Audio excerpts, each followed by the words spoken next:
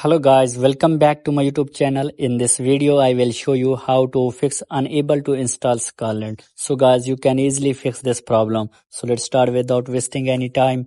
First of all, go back home screen, go to settings. So guys, first of all, enable airplane mode and waiting few some second and disable it.